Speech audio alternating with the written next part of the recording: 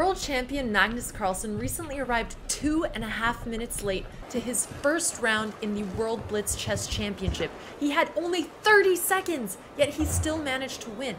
How, you ask? Magnus quickly got into an equal endgame, started slowly outplaying him, then his opponent made this critical mistake. He played knight takes c4, which is not obviously a blunder. The reason why it loses is because now the d4 pawn and the f3 pawn are both going to be vulnerable, from king d5 attacking the d4 pawn or rook e3 attacking the f3 pawn. Unfortunately, the rook cannot defend them both, and the white king is too far to do so. Magnus ended up winning an extra pawn, and as you know, that's more than plenty for the World Chess Champion to convert an endgame.